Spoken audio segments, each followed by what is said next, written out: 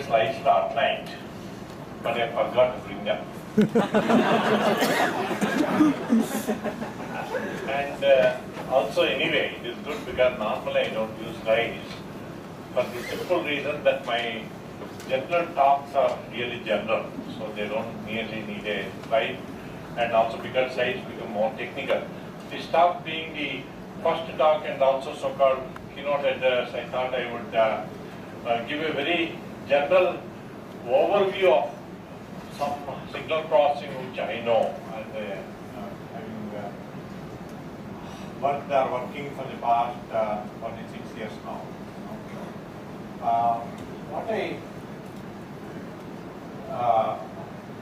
First of all, I would like to thank the organizers, Prof. Banerjee. When she contacted me, I thought she made a mistake, because I don't belong to VLSI area, and I don't also do any other signal processing other than speech processing.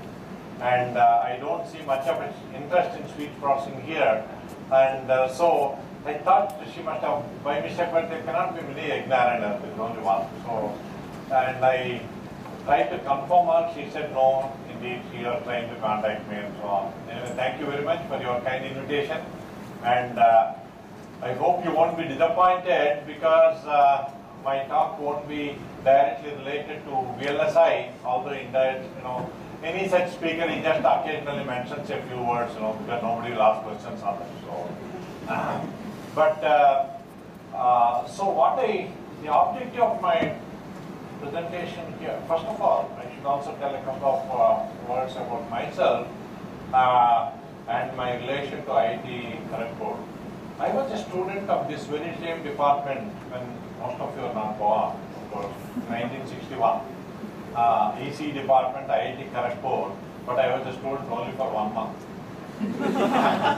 I got dragged in Patel Hall, and I just left immediately after 1 month. And of course, I joined the Indian Institute of Science, Bangalore. But after that, I have been visiting this institute several times. I think last 2-3 years I might not have visited much, but otherwise I visit and I keep in touch. I have a very high regard among all IITs, this particular institute, and for the kind of research that goes on and also for the kind of ability they display in terms of research. That is where I like this institute compared to many other institutions. And although of course all IITs are good, all other institutions are also equally good. But this one, of course, maybe I have special affinity or affection to this place. And so are the people here. So they have been very kind to invite me several times here. In fact, when I was just looking through some points which I want to make at this talk, suddenly I realized that the points I'm collecting are the points I made when some such talk, invited talk in 1999. I don't know what conference that was, by the ECE department in the IIT Kharagpur. But fortunately, I think barring 1 or 2, most of you are not there at that time, so I am safe. The few who heard me maybe might have heard me, I'm sure they would have forgotten what they said. So, the theme of my talk is somewhat basic, but all the same, it has arisen out of my commitment or my involvement in speech research means speech signal processing research for over now 40-45 years. I started my research career in 1966, and people keep on asking me, why are you sticking to the same area and so on, why don't you change? I said there's no need to change because the more I learn about it, the less I seem to know about it. So that is the reason why I said I have to stick to this. And so my views, most of you may not agree, you don't have to agree, but since I was asked to stand here, so you have to listen to me. So, and my views on signal processing, again arising out of this, and also what is it that is need to be done. In fact, I would say the need for new models of computing for doing signal processing. So that is what is important. It is not just signal processing means some operations kind of a thing. Especially when some of you are working in natural signals, especially like speech, you will see that the current signal processing algorithms are just not adequate. You simply they are not able to extract, they can just, I know this conference is about VLSI and signal processing, but and VLSI is, although I don't know much about it, it is about implementation of an algorithm. That means how it is to be done. But what I am going to talk about is what is to be done. What is to be done in a signal processing, that's what I want to talk about it. And but while discussing this, I may be discussing some very basic things, even as ridiculously simple as signal processing and so on. Although it looks that, of course, all of us are experts here, and you say, why are you talking about such basic things? But to my biggest surprise, because first of all, some of them are my own views, and my biggest surprise, many people don't even get the meaning of, for example, what is a signal? At least that's what I ask in classes, in some seminars and so on. So at least my view of that, what it is, you may not agree with that, so that's what so I'll be discussing what is signal processing and what needs to be done to extract the information in signal processing is what I'm going to focus on. And so basically what I'm saying is I will be discussing what needs to be computed. And people thought, we went through a lot of things. People thought, it is computation and algorithms are the main issues, and we know what to do with a signal, otherwise kind of a thing it is. But that is how, if you recall, we went through what is called computer crisis. That is, most of you, as I told you, were not born, but in 70s, 80s, we were all struggling to get a little time of computer, and with the punched cards and getting the output after 2 months and so on, and with all errors. That is how the computer, and we are desperately looking for some good computers and so on. Computing crisis, we had ideas probably, but we didn't know how to implement them, because computing was a crisis, computation crisis, I may want to call it. But later, in the 80s and so on, if you see, it was when computers became very powerful, it became software crisis. Software crisis. In fact, if any of you happen to see, I think it is the September issue of 2005, IEEE Spectrum, the title is Software Crisis. Okay? And it is interesting that you cannot produce programs bug-free and so on and so on. Because then computing power is enough, but it is software crisis has come. But then somewhere along the way, although it is not highlighted, then it became an algorithmic crisis. Algorithmic crisis means you don't know how to put some ideas into an algorithm, otherwise you cannot write a program. That's it. And I come up with now a fourth crisis, probably that becomes more important. It is called the understanding crisis. We simply don't know about a problem. First of all, speech. When you are listening to me, you don't know how you are listening, how you are interpreting, how you are understanding, and you also don't know how you are producing. So if you don't know how you are doing all of this, how can you write a program for this? How can you write an algorithm? That is the one I want to focus on. And actually, when I President Obama, when he was contesting for elections, and 2 years before, I think there were primaries, they go on and so on, I was listening to each one of those lectures. You see, I was fascinated by his speech, not only the content, but the delivery of that. In fact, it was almost 1.5 to 2 years before the final election. I'm not exaggerating here. I did tell somebody sitting by my side, in fact at home also, this fellow will become president of the United States. That means what? As a human being, you can really, of course, some of you also might have heard, maybe you might not have paid attention. If you pay attention, there is something that strikes you in this speech. You are able to extract that. And what is the signal processing algorithm we are using? God only knows. And not far from IIT Kharagpur, your own alumnus, Arvind Kejriwal. In fact, recently I heard I was not paying much attention to him until he became chief minister. You see? And when he's chief minister, after oath ceremony, he has addressed the audience. Listen to his speech. In fact, I am very fond of listening to speech, not because I like somebody or dislike somebody. You see? I also listened to Lalu Prasad Yadav and Atal Bihari Vajpayee, and I have done my own analysis because being in the speech area, and that is what attracts. In fact, if you listen to the Arvind Kejriwal that brief speech, you could again feel it is coming from the bottom of. There is something in that speech. It is the delivery which an actor cannot do. Or if somebody reads on something, you cannot do. And the hallmark of a great individual. And of course, already he has proved himself. And IIT Kharagpur must be proud of it because he was a student of this. We are very happy to see that. So what I mean to say in all of this is the signal processing that human being does. You see, in these and the interpretation, and is there an algorithm? There is no way to articulate and say these are interestingly. I forgot to tell. Obama's speech after I came at this conclusion, after just before the election or after he was elected, there is an article in some newspaper, about half a page article on explaining about his speech and the greatness of his speech and so on. Somebody made a scientific analysis, not from the content alone, but the delivery part of it and the speech part of it. It is not that he has rehearsed or something, it is coming from the bottom of the heart. In fact, you may say, why am I interested in this? In fact, it is right now, for the past few years in my institute, and of course IIT Kharagpur also, there is a group working on it.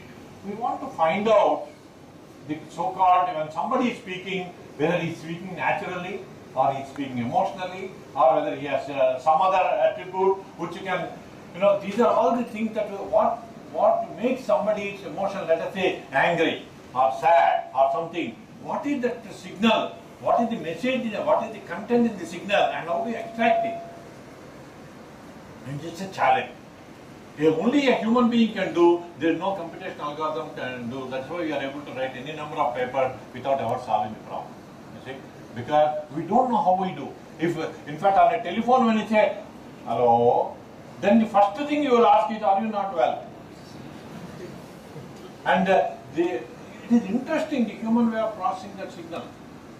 And if you say, Allah, then you say it is not worth talking to that person. Beautiful. That's to see beautiful. And it is not just like IBM is saying these days, collect 10,000 hours of data, 20,000 hours. You don't collect 20,000 hours. You may not have heard that person before, but still you can make out that he is not well or he is out. What is the processing that takes place in that speech? And it's a challenge. No, say, tell me, this is the signal processing algorithm, you professor, you don't know. We have it, I would like to borrow that algorithm and apply it. And we don't know how we do it. So there is a human way of doing these things which we can never articulate, but we see that happening. So that is why we need to understand, and the human way of doing this, unless you know that you can never, write a program kind of a thing. So in fact, it is the human. If human reference are not there, for example, then we will not know our signal processing algorithms. We put it on the top and say they are great.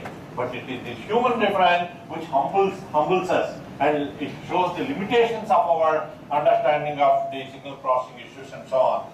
Consider the following. A distinction between, just I will have to mention this, just think about this for a few minutes after the talk or whatever it is. As a human being, first of all, these two statements, processing and representation. Processing and representation versus representation and processing of a signal. Processing and representation versus representation and processing.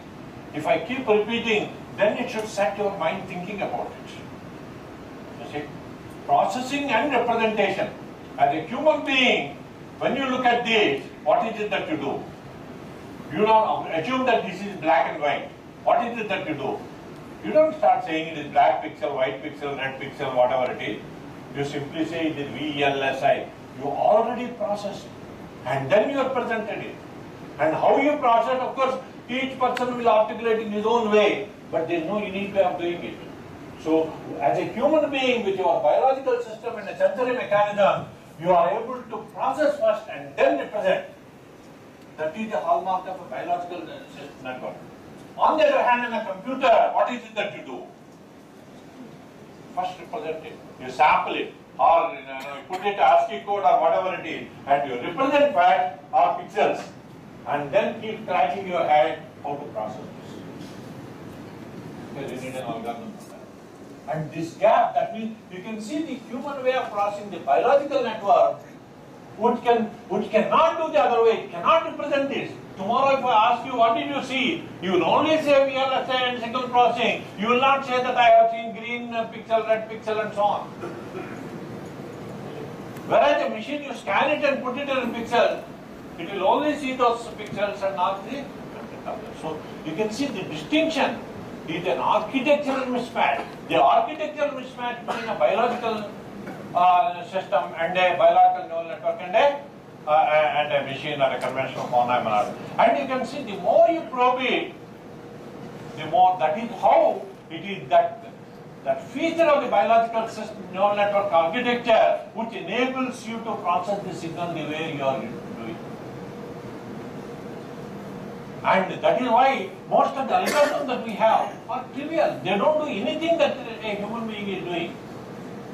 And that is why the field of speech recognition, speaker recognition, any of those fields which I know, because those are the fields I know. Everybody says we have made some progress. Of course you have made progress. Progress you made not because you have great algorithm that you have designed, but progress you made because there is more computing power. It is like a magician showing something. It is not that you understood more about it. In fact, because of computing power, you are understanding less of speech. So please note that anyway, those of you who cannot appreciate this point, you can easily see the comparison of the chess playing program by Deep Blue and a Grandmaster.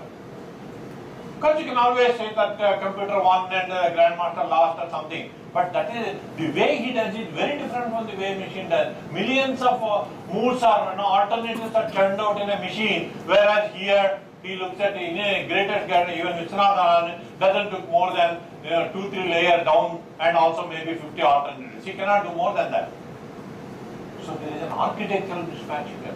And it is that architectural mismatch which drives us to think, all right, I cannot do what a biological network, can I do something at least slightly better than the conventional machine? That is the theme of my talk. I am going to elaborate a few of these as we go. So, and in fact, it is interesting, those of you who are familiar with neural networks a little bit and also might have heard what is called the perceptron proposed by Rosenblatt.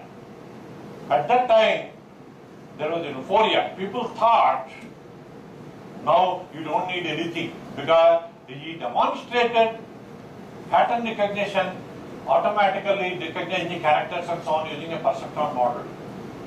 And they said, oh no, perceptron and related one is a better computing model and we can solve. But thanks to again, Rosenblatt never said that this is a generalized model. In fact, a lot of us, at least the students and some books also don't highlight it. Perceptron model, if you see, there is one layer before that which is called the association unit. The association unit linking to the sensory mechanism. It is the sensory inputs, some parts of it is associated with one unit. So different regions are associated, that is adding the outputs of sensors to the association unit, and it is the output of association unit that goes to the perceptron classifier or whatever it is. And he did mention that, and so what Minsky and Papert brought out is that it is the limitation. Why this didn't take off is because of the fixed association units. What do you mean by fixed? In that model where he demonstrated, the association units are fixed to the sensory layer, whereas a human being is not. Our sensory mechanism is such that it is a dynamic association. It is a selective, whichever way you want to call. I am talking and you appear to be listening to me, but you can be thinking something else. Or when whatever I say, you may be focusing on some part and ignoring the rest of it. That kind of an ability, dynamically adjusting to that, there is no algorithm guiding this. And so it is that is the human reference. Having said, this is the one, it is that lack of understanding led to one of the biggest problem which all of us, no matter which kind of discipline you are in, whether you are electrical engineering, computer science, anybody for that matter, in fact even an ordinary layman, what is the challenge we are facing now? Forget about VLSI and all, none of these are the challenge. What is the challenge all of us are facing? Dealing with the data. It is dealing with the data. What data? Dealing with what is called the audio and video bits. This is the data. Dealing with the signal data, signal bits is the greatest challenge that humanity has to face. All other things became pretty, not that you have solved them, because they became nothing compared to this challenge. Why do I say this? Already so many cameras are flashing and so many videos are flashing and so on. So much data you collect and you store in gigabytes, bigger terabytes of data. But what are you doing? You are not processing any of them. You simply store them. And when the memory is full or when you are not interested, Microsoft gave a beautiful command called delete star dot star, so you delete it. This is exactly what is happening because why can't you process? Why can't, when I say process, what do you mean by dealing with the data? What do you mean by that? Searching. You can't organize because you are ready to take the next video.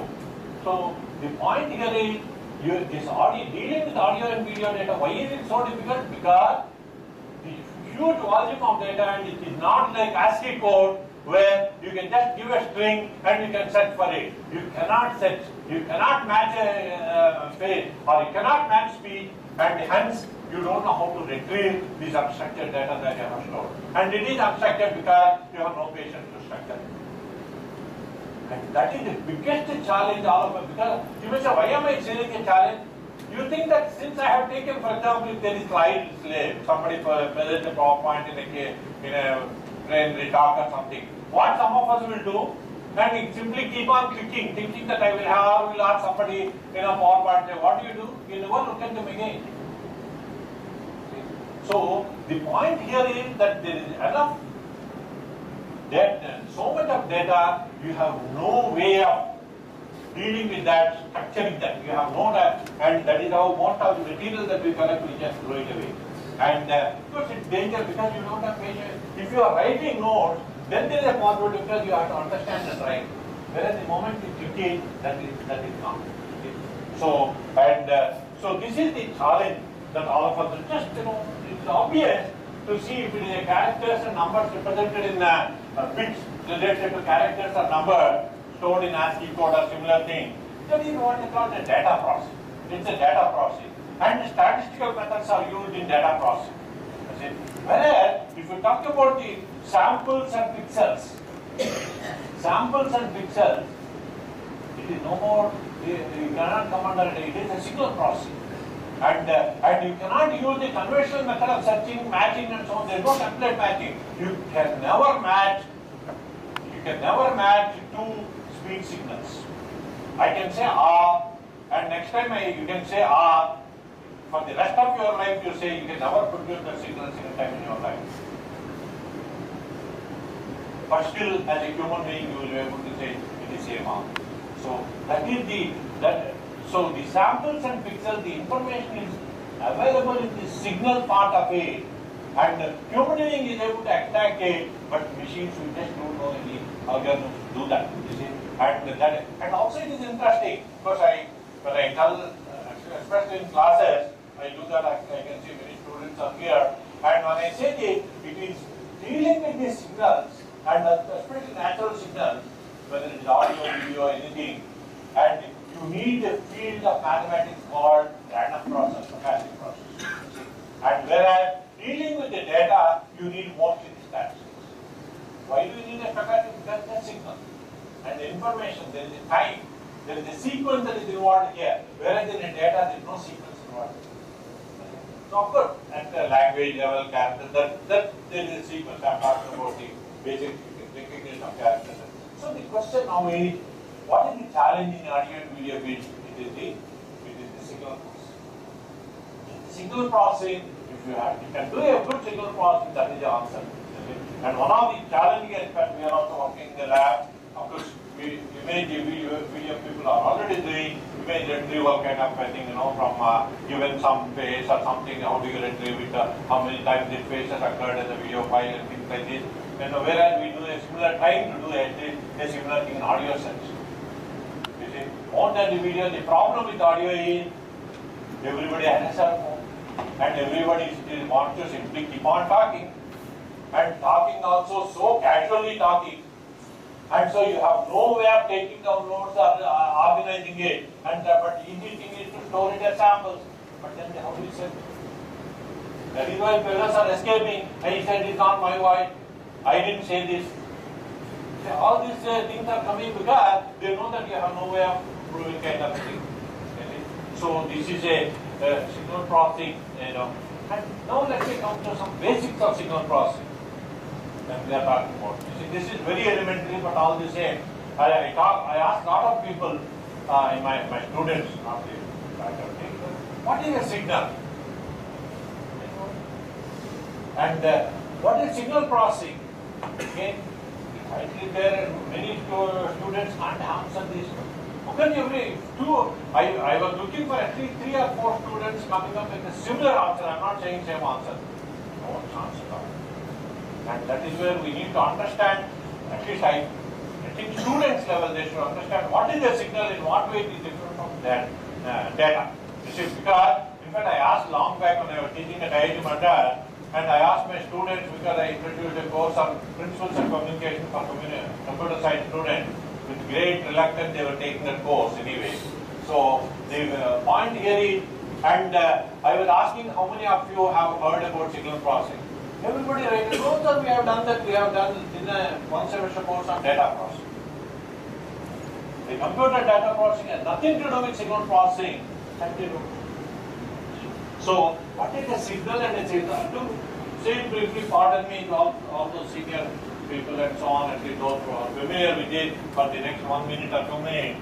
A signal has the information only in the relations among the sequence of samples. The sequence that is important is the signal. And when you say information in a signal, what is the information you are talking about? The information you are talking about in a signal is about the system that generated this signal. So it is if it is a speech signal, the information about the speech production mechanism is embedded in the sequence of samples in that signal. And this system is unknown. You see, you cannot, even if I don't let you see how my lips and tongue are moving, but you get access to the speech signal, and from that you infer. So that is signal. Signal processing is manipulating the sequence of numbers to extract the characteristics of the unknown system. That is, in this case, speech case, it is a speech production mechanism, and that is the signal processing. And that is why you can see there are courses like, for example, signals and systems. I asked again my student, you studied a course on signals and systems. What is signal? Why those two words are clumped together? Again, no answer from any of them. Because somebody has given a book, so we are reading. Signal and system are linked. A signal is generally produced by a system, and when you are talking about signal processing, system forces the knowledge or information about it in the sequence of samples. And your extraction of information simply means what is the knowledge that is there in the sequence. And that is the signal processing. And you may say, why do I have to highlight this? In fact, this is the one, for example, that's why there is a course on signals and systems, which are linked. A system and signal are synonymous. You know, when you excite a system with a, let's say, a linear system with an impulse, you get an output which has relations which uniquely describe the system. That means the system characteristics are named relations. And that is how all those, extract some features, parameters, models of system, all those things are signals and systems.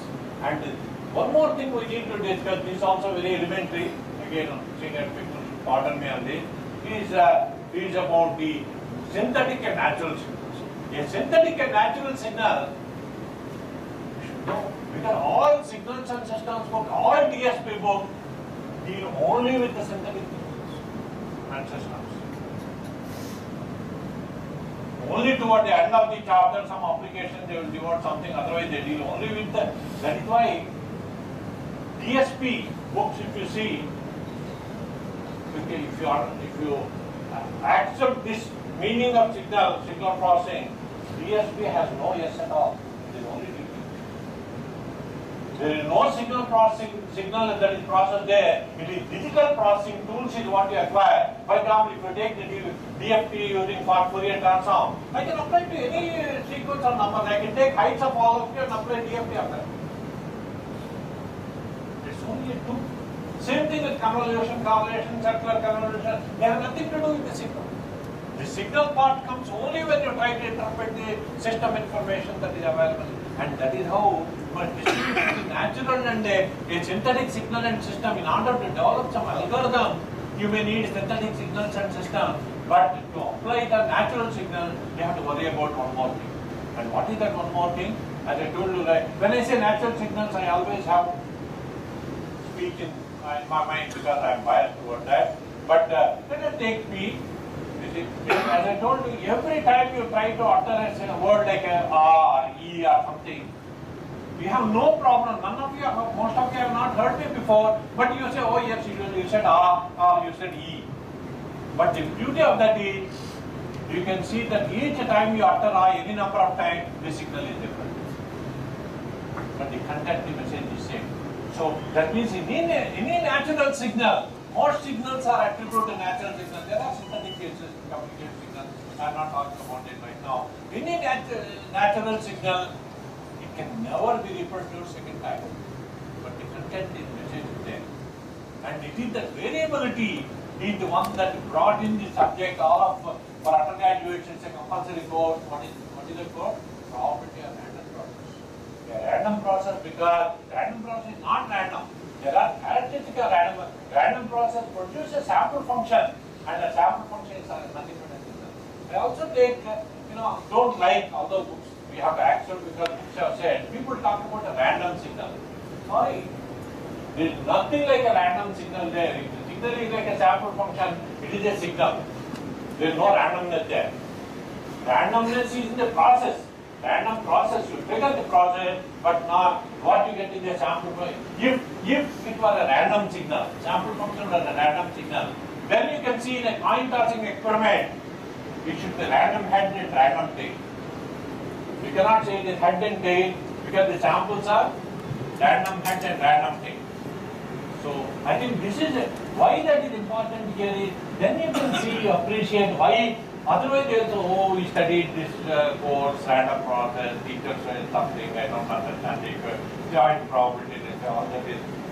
See, that is how you drive away the students with all those equations, but once they get the feel of, hopefully, even then the people will go away in a different manner because they don't like equations. But it is the sequence of random variables rather than the collection or a set of random variables that makes a distinction between a random process. And hence, that is why in the sequence, once you produce a signal, signal amplitudes have no significance at all. For example, if my speech message is conveyed here as well as there, same information, the signal amplitude here is different from there. How is it that the message is same? So the amplitude has no information. In the relations among the samples that is there. Because a human being, we are so good at capturing that. That is the point I want to make here. And we don't have algorithms to do this. I will come to the standard algorithms. So once you talk about this, of course that's why you call spectrum estimation and so on. Then one of the dominant topics in signal processing is time frequency analysis. You see, tremendous confusion, at least among my students, and of course passed on by me as a teacher. Time frequency analysis. We give so much importance to the word frequency. Frequency is only a concept, it doesn't exist. Time exists. You may say, why am I saying this? Take a Fourier transform. If you use a projection interpretation of this, take a signal and project it on various sinusoids, complex sinusoid, doesn't matter. Then you will get the Fourier coefficients or Fourier, whatever it is, Fourier transform. That's what you get, projection. Alright, that means any signal, no matter what it is, you have to project it on an infinite sinusoid. You can never, the sinusoid cannot be defined over a finite area. It is in that way Fourier transform is integral. But what if that is only a hypothetical as a concept, but you can never implement it because I don't have infinite duration signal, nor I have infinite duration sinusoid, nor the projection sinusoid. be careful that it is the project. Why is this confusion now? If you interpret the Fourier transform as a projection concept, if you say still sinusoid infinite, what about damper sinusoid? Damper sinusoid, notice that it is not a sinusoid. Damper sinusoid is not a sinusoid, it is nowhere related to sinusoid. And our usual time frequency analysis where we talk about monocomponent, multi-component signals and sinusoids and so on, those are discrete sinusoids, which mostly used in the communication situation because they are synthetic. Whereas a damper sinusoid and things like this, it is a continuum frequency. In a damper sinusoid, the frequency response is, it's a continuum. So you don't have signal frequencies anymore. And if you are to say already damper sinusoid, the signal is compressed. Now you extend the damping so much that finally you make it an impulse. And try to find out the Fourier transform or coefficient of an impulse. What does it mean? In fact, I used to wonder, because if all the sinusoids are all infinity, whereas impulse is, there are delta function everywhere, it is 0 except that t is equal to 0, like this, we are bored with that definition. And how can you project that onto an infinite sinusoid? I don't understand. It doesn't make any sense. So that is where the confusion comes. You see, the time frequency analysis is good, but the issues of time and frequency mostly in the communication area where you have synthetic signals like in radar, sonar, whatever it is. But in the natural cases, no. It is very difficult to explain. Of course, we borrow those ideas, but we have to be very careful in this. So time frequency analysis. And apart from this, in projection interpretation, we have other artifacts. If you have to implement by digital means, you get all kinds of DSP artifacts, finite duration and all kinds of things, finite vertex. And so these are some of the issues that you have. And instead of this, instead of time frequency analysis, consider the following. When you are listening to me in speech, although of course, because we are so much hooked up on the frequency, somebody will say, oh, our ear does some short-term frequency analysis, spectrum analysis. God has not designed it to do spectrum analysis, sorry. He simply designed it, and it is the combined effect. When you are listening to something, your ability to extract the information about the system by dynamically adjusting your temporal or other resolution that the way you want is the beauty of the human neural mechanism integrated along with the sensory mechanism. They are not isolated. Okay? And that is what is happening in speech processing, and hence it is, instead of calling it a time frequency, can you call it as a signal and system analysis? That means, if there is a signal, can you extract the system characteristic?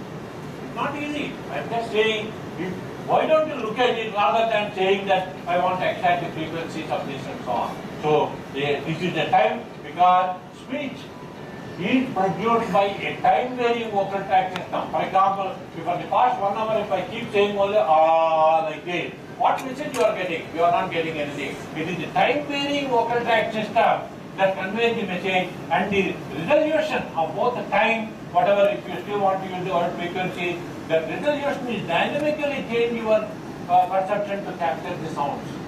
And which you cannot, you will miss all of that the moment you apply a DFT. The moment you apply a DFT, 20 milliseconds, 10 milliseconds, 5 point DFT, all that is lost. Because you may say, no. This professor doesn't know that there is a quasi-stationary assumption and so on. Sorry, speech is not a speech production system varies continuously at every instant of time. The system varies so much. Those of you who know a little bit about speech production, you can see that the vocal fold vibration that is there, which is producing it opens and closes within less than 10 seconds. Okay? And when you open, the system is from this to the lungs. And when it is closed, the system is only this. And in between some other shape. So the system, the production, and then the human being can see that. You can, somebody talked about speaker recognition and so on. Those are tremendous speakers are there, but you don't know how to pull them out.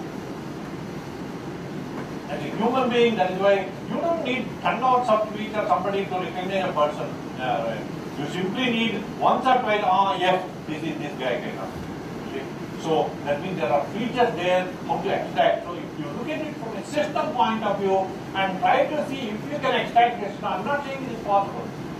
I'm just saying that in the way we are doing, whether it is possible to do it in a, because speech is a time output of a time varying system and with a time dynamic resolution and so on. And this is what needs to be done if you really want to really develop new algorithm for signal processing. For example, processing like what signal, when I say signal, I'm talking about mostly natural signals and not synthetic signals and so on.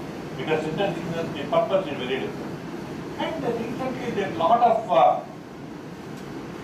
talk about representation of signals. I'll just briefly mention a few. Indirect representation. All of us know what is called, samples or pixels, whatever in a two-dimensional signal. Some sample, direct representation. And then another representation is by means of a basis function. The basis functions are Fourier basis, wavelet basis, and so on. Notice that the basic function you decide has nothing to do with the signal that you are processing. So they are fixed basis signal, and of course I say no, wavelet function is better than this and so on. Of course, if you can, you quote only those examples which will work, and I can give 100 other examples where it doesn't work. Because they are fixed basis. Whereas then people came up with a more recent phenomenon last 10 years or so, is what is called derived basic function from the signal itself. This is this goes with the different names called dictionary learning and things like that. You derive the basic function from the signal itself, but that is not easy either. And then of course more recent means again 4-5 years, so-called compressor sensing. Notice that compressor sensing is only to compress the signal information and reconstruct it. It has nothing to do with the content of it. It exploits because most of signal, whether it is speech, image, whatever it is a sparsity. And it is the sparsity part that is exploited in compressor sensing. And so, in compressor sensing, you don't use the domain knowledge at all. You only, that is why, for example, for images, compressor sensing works very well. Whereas for speech, it doesn't work because it is not sparse in the time domain speech. It may be sparse in spectral domain, but it is not sparse in the time domain. But the moment you compute a spectrum for speech, you have already destroyed or you have already incorporated the artifacts of the speech. So it is a beautiful thing to look at. So compressor sensing is not that effective in speech case, because the sparsity is not in the time domain in the case of speech. Whereas in the case of image, it is right in the image domain. And so what, at least when I say I am proposing, no, I force my students to think about it. Don't look at, of course you need to use some of these tools, but I ask them to think about time varying system. What are those times? When you are listening to me, when you are taking down some notes or when you have to reproduce what I said, let us say, you capture certain units. So if you are expert in speech and phonetics, you will capture those. But otherwise, if you are you understand speech and write down, or in the message part of it, so you capture certain things and then write down or reproduce, repeat what I said and so on. So that means you have already captured the time varying system characteristics automatically. That is beautiful. So why I am saying that system instead of pinning down into frequency or something like that, is that yes, system in time you can represent it because I have a problem with that. But how can that from a system, the dynamic system? And is it possible to extract that from the signal?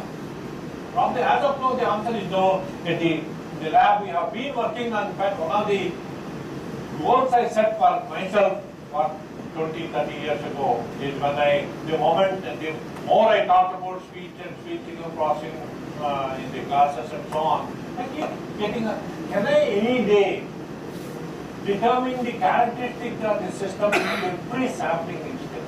At every sampling instant, can I determine the characteristics of this production? I don't mean that take only one sample. You take other samples also, but at every sampling, that is one of the challenges. As you can see, normal DFT, the same standard time frequency resolution. If you take a shorter window, frequency is gone. If you take a longer window, time is gone. Time resolution is gone. So can you beat this? In fact, recently we have some results, but I don't say that they are very great, but anyway it was published, so it should be great. So that is the way you look at it. But the way we are trying to extract the vocal track, speech production characteristics, system characteristics, and every instant of time. That was published in Speech Communication Journal this year, last year, 2013. And the only thing that has happened, of course, we are trying to get at, is that it requires huge computation. Right? At every instant, you may need to compute about half a dozen or equivalent Fourier transforms of 1024 or 1000 to 2048 DFTs and so on. But it doesn't matter. I'm not worried about the computation. I want to know. And in fact, we are happy to see that we are indeed able to capture or derive the time-varying characteristics of that system. And of course, if you want to, still the algorithm is not perfect, but if you want to really implement that, of course, you need huge computation power. Maybe VLSI is one of them, I don't know. So this is the summary of this is, what I want to say here is, there is a need to look at the signal in a different way, not in terms of the tools that are already provided, algorithms that are already provided. You need to develop the algorithm for speech it will be different. For some other ECG it may be different. For some other signals it may be different. Yes, music may be different. But each one requires a different treatment, not the same DFT. Those of you are a little familiar with so-called well capture coefficients and all kinds of things, HFO model. These are all nice, they are, people are almost 10,000 people are working on all of these, and they say they have 1% better performance than other. All this is okay, but my fundamental question here is, although I am also doing the same thing, why should I take 20 milliseconds of speed when the system is so varying in time? Nobody has an answer. This 10 millisecond 20 quasi-stationary is not quasi-stationary. So that is why jokes go around in speech community, at least in a smaller circle. 10 milliseconds because you have 10 fingers, 20 milliseconds because somebody said you have 20 fingers, like this it goes. Otherwise you can't give a justification. You can't give a justification why you are using that, but of course if you want to apply any digital tool, you need a finite duration, this one. So what in conclusion, what I would like to say here is, a signal processing, there is a human difference here in most of the cases. And so, this applies even for medical doctors. His expertise is in the ability to capture that slight information which you cannot capture through any of the methods. Okay? So, I am referring to primarily, let's say in the case of speech, the time-varying system is the one that is so effective, carries so much information about the speaker, about his mood, about the message, about the environment, so many, and all of them are embedded in the system. But this is the one that has been keeping at least me and my team, and now my team is my students also have become professors. They are also keeping their students busy like this. So this is growing, population in terms of looking at the speech in a slightly different way. Not that we have solved the problem, but I think the first step in solving the problem is at least think differently. And so unless you have a clue for that, the challenge which we have made, it is very difficult to deal with the audio and video bits that you are collecting. And it is so easy for us to collect this audio, and the challenge is, as I told you, you may not agree with me openly, but in private you will agree that most of the audio video data that we collect, we throw it away. We don't look at them at all. If it is an album where you print and photograph, you look at them all the time. If it is a video of 1 hour, all these wedding videos and so on, I don't think we have seen any of them. So that is because first of all, even if you want to see whether somebody attended that or something, we want to see, it's not easy, because there is no, it is interesting. So much of research has gone in character recognition and speech processing and so on. We simply don't know how to match two handwritten characters. I will write A, and the next time I will write A, and you don't know how to match it. No algorithm to do that. And don't tell me that no, give me 10,000 million samples, I will train. You have never seen my handwriting. If I write on the board A, you will recognize. And in fact, you can see for security transactions on the machine, they use this idea of a human process. If you remember all security transactions, what will they do? They will ask you to type some numbers that are written in a. Why do they do that? Why do they ask that machine cannot do it? Only human being can. They want to make sure that the human being is sitting in front of it, and that is why they have put the character. Even such simple characters, machines cannot recognize when they come in that way. And what to talk about handwritten characters cannot. And of course, what to talk about handwriting? No chance at all. That's why human being, even you love, hope so. You love to read somebody's handwritten letter rather than somebody dirty. You may, say you as you and some all get up, Sometimes students send those. The beautiful thing is when I see 99% of the mails I get from students, I never even get them. Because when I see this character, I said, no, this is not working. This is SMS type of it. And that is why some of you have written to me and I didn't respond. That is the reason I don't respond. And but on the other hand, handwritten letter, how to see that? So there is something more than the message itself. That's the point I want to convey here, although my knowledge of the image processing is very poor. So challenge is dealing with audio and video field and need for signal processing and new algorithms. And there is one more thing which I didn't mention, of course, it's because I don't know how to articulate it well. But the signals again as a human being that we process, it is not just one dimension, it is a multi-modal signal, whatever it is. And the dimension, the space in which you process the signal is a very high dimensional space. You don't process one dimension, two dimensions, it is millions of dimensions. And so you begin to see the patterns in the high dimension, and only human being can do it because of the biological neural network. And simple machine with a Von-Neumann architecture, parallel processing, distributed processing, none of them can do this. So it is determining the information or a pattern. In fact, the beauty of that is when you are listening to somebody's lecture with all these gestures and so on, suddenly what gets into your head is the higher dimension. You go to higher dimension space and then get the pattern.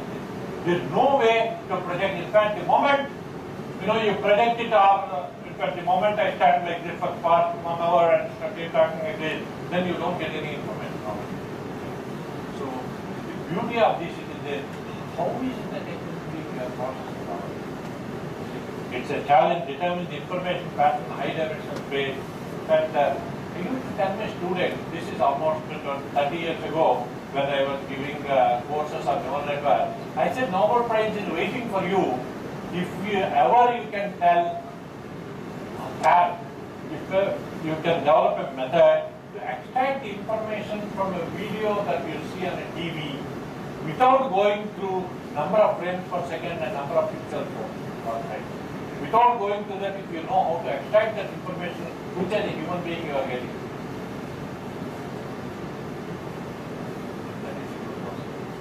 That is. And also I mentioned, I think the beautiful way of summarizing, this is the word I coined, whether it's right or not, I don't know, is the distinction between processing and representation versus representation and processing. These are the two different architectures, and it's like the more you know, think about it, the more diverse they are. You can never fit the gap between them. And unfortunately, human reference is there. As long as human reference is there, you see that gap widening rather than. Only way you can do that is you make the human beings as dumb as machines. That's the only way. So hence you can see that there is a need. One statement is that there is a need for new models of computing to deal with the information that is available in the signals.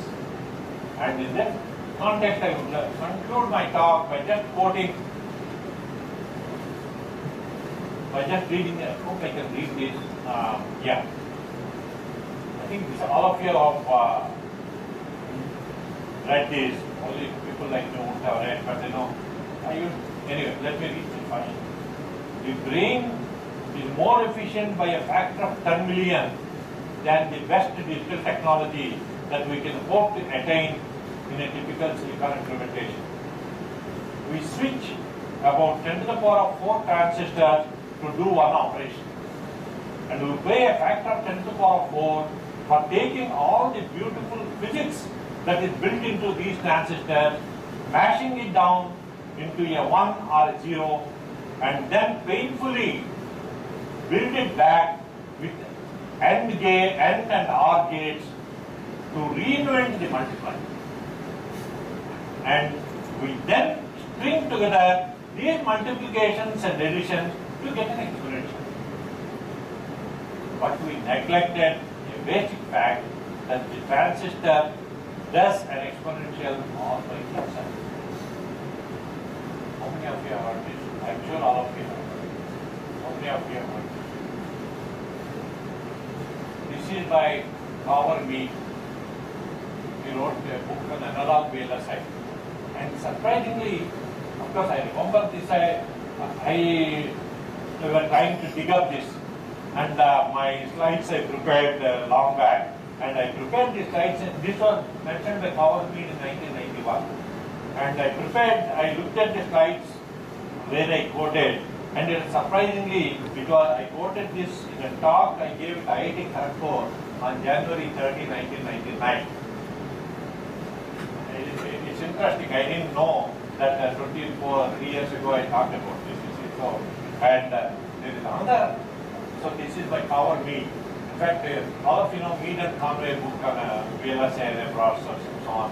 In fact, I bought that book in 1978 when it came, and I read it thoroughly.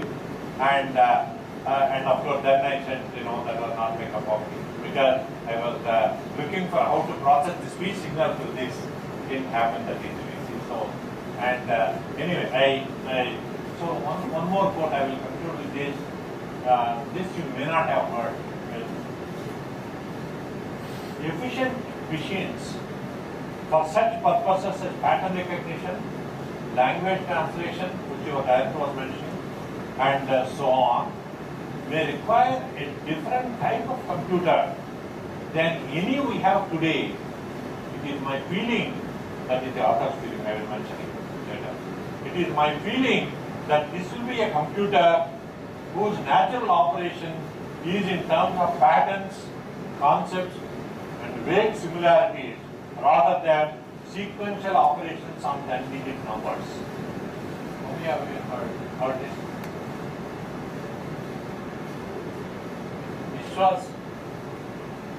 This is a quote from the father of communication, Lord E.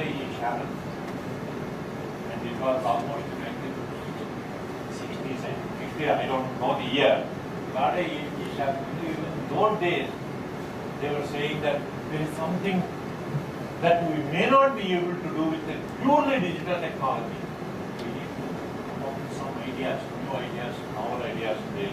And so anyway, so what I like to say here is, the signal processing, if you look at it from a slightly broader angle, it is so fascinating and it keeps us busy all the time.